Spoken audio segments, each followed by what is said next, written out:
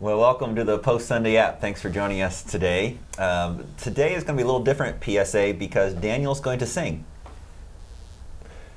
Right after these messages. So, yeah, the overcomer. I had somebody mention to me that since you preach from 1 John 4 and 5, victory over faith, and you had the word overcomer in every point, that there are quite a few Christian songs that have the word overcomer in them. Yeah. And that maybe you might have been willing to share a little ditty.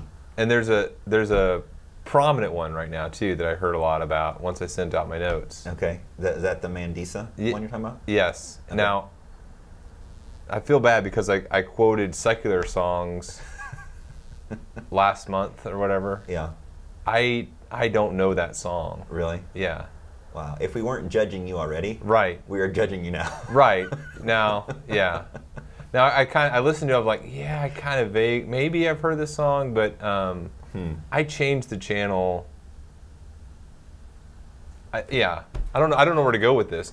Whenever I listen to Christian music, I'm pretty much listening to Spotify or Pandora. Okay. And so you've kind of Sovereign Grace music and stuff. Yeah. So okay. Now I listened to it, and I just listened to it real quickly. Someone sent me the link, and I didn't catch any really bad theology just in a quick listen, but I was doing other things too. So maybe it's it seemed like it's a truth statement. I'm an overcomer. Or you're an overcomer. I don't know how the song goes even. I probably shouldn't talk about the song, but no, I'm not. Bottom line, I'm not going to sing. I'm not going to sing, and yeah. One of these days, folks, we'll get Daniel Bennett to sing. You know what? There was a microphone mishap yesterday, and I was singing over. Oh, that's right. Over the mic. You mentioned that. Mike, not everyone heard it. It was just in the earpieces of the worship team. And Mike said he heard this. All of a sudden, he heard this. These aren't necessarily his words, but this beautiful baritone. And he thought, wow, Spencer really has brought it down a couple notches there. And he goes, I think that's Daniel singing. So wow, that's why the worship team looked a little like, what's going on here? Yeah, doing that there. You think we should do some questions? Yeah, sorry. Yeah. Okay, so 2 questions. Okay. All right. So we probably took up some time here, so we'll have to rapid fire. You ready? Yeah. Okay.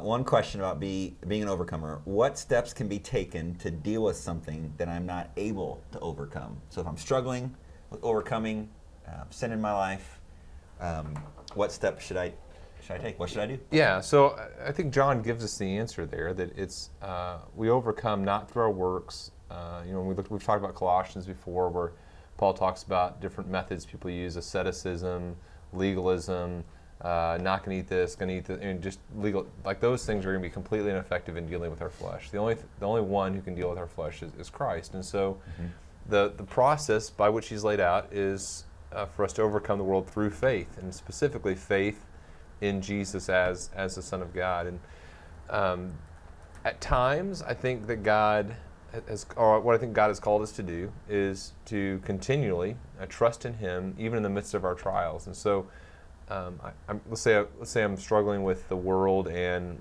let's say the area of materialism.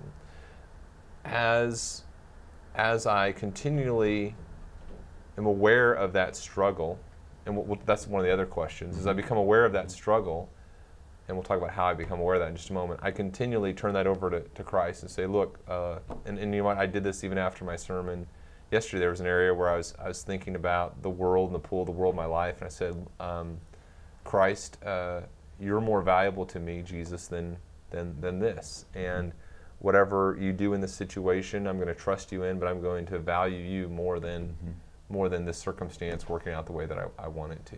Yeah, I actually wrote that down at the end of your second point. I tried to quote you here as I was typing furiously, but you cannot be an overcomer if you not value Christ rightly. Yeah. As worth all surpassing value. I had that story from that blogger where she talked about how she kind of said the right response for a Christian if they found themselves in a situation with Abraham and the situation with Isaac would be to say, no, I'm not going to do that, God.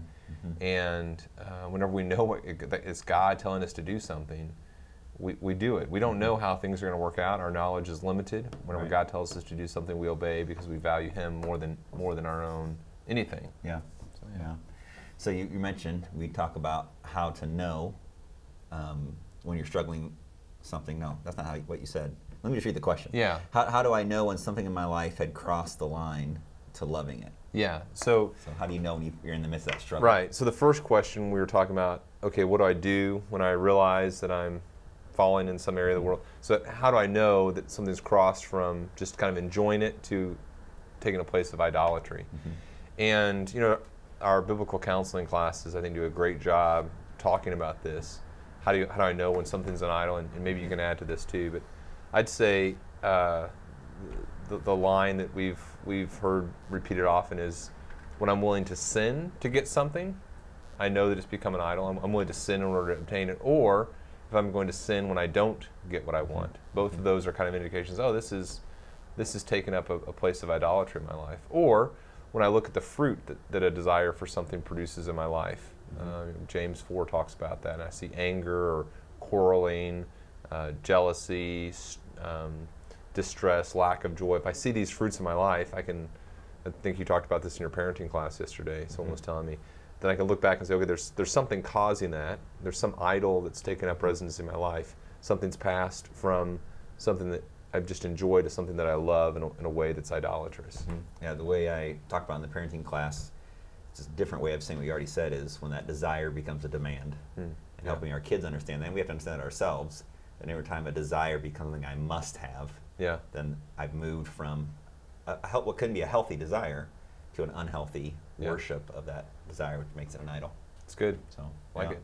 Heard good things about the parenting class, like I said. And well, it was. It's great for Casey and I to help lead that discussion, because then we have to evaluate our own parenting and realize there's some adjustments we need to make too. And good. we'll do more of these gospel light classes too as we go forward.